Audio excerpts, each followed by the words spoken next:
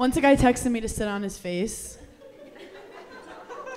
Again, not straightforward. You do not actually sit on his face. You have to hover. Like you're at a porta potty at Coachella, okay? Because if you drop, horrible things can happen. Like, do I like that my uneven labia could suffocate a tiny man? Absolutely. But then as you're doing it, you're always staring at the wall.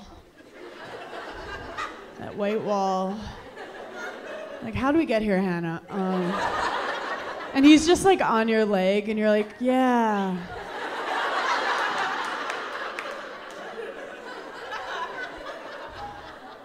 Right there, yeah.